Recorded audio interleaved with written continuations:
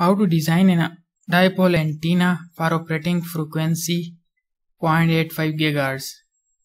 After that we will add sweep in the parameter of result and we will see how we can shift the band to adjacent frequencies.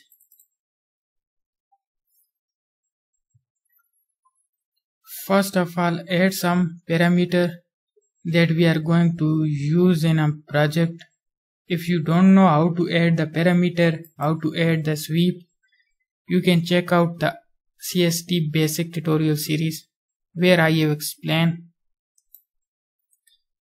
Add these values. The length of dipole, radius of dipole is 3 mm, gap of dipole, similarly the impedance matching value.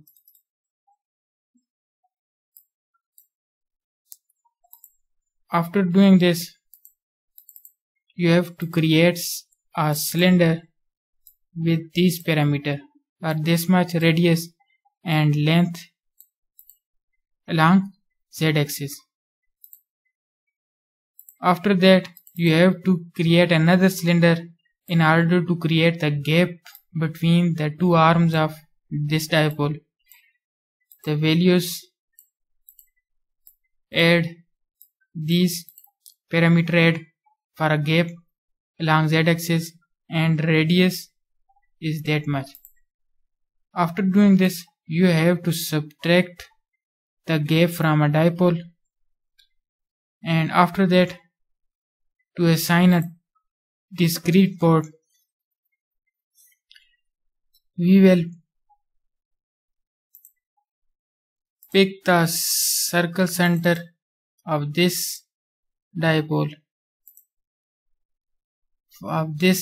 arm and similarly the another dipole arm.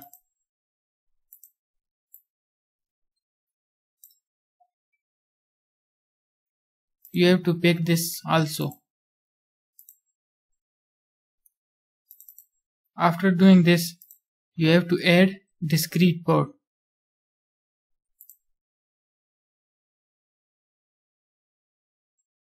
Add parameter Z here because the impedance value of Z we have 70, or add the value 70 here and press apply. In this way the port will be assigned, and add the frequency range from 0 to 2.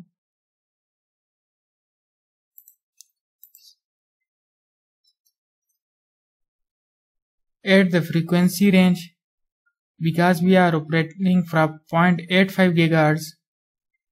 You have to add 0.75 GHz to 0.95 GHz.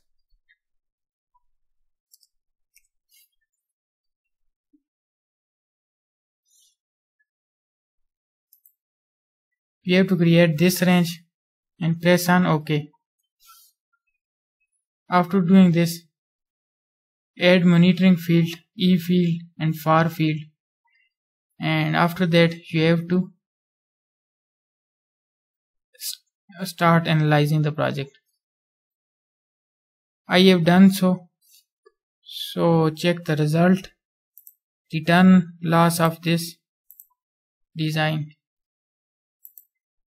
Here you can see that at minus 10 dB, this is our band of operating frequency.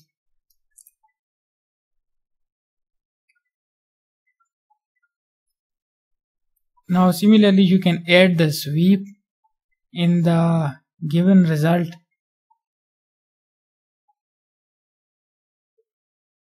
Starting range to end range, and analyze this. You will observe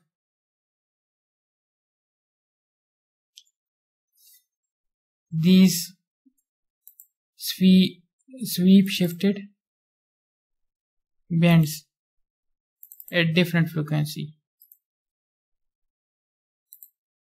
From result you can also select the value, and you can observe how the bands are shifting on adjacent frequencies from 0.85 to 0.9 and 0.8 by increasing or decreasing the length parameter of this dipole. Similarly, you can check for input impedance matching.